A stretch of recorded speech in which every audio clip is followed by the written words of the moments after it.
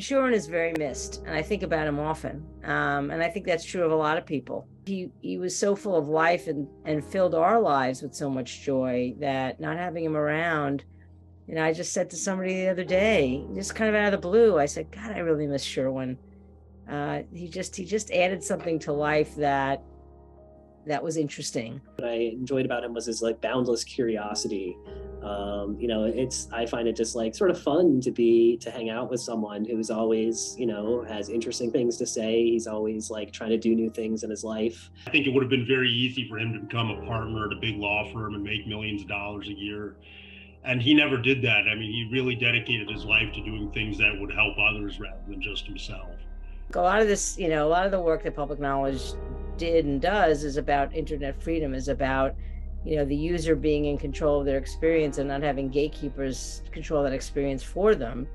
So, that's what he was working towards.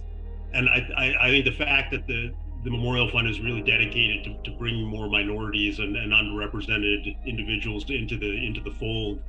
He would have wanted others to have a fair shot at trying to make their mark in this world. And so I really can't think of a better way to honor him. I think it would, I think it would really warm his heart. I think it is warming his heart that we're putting all this effort into it. As time goes on, I think it's important to have like a reminder to remind us to remember Sherwin too.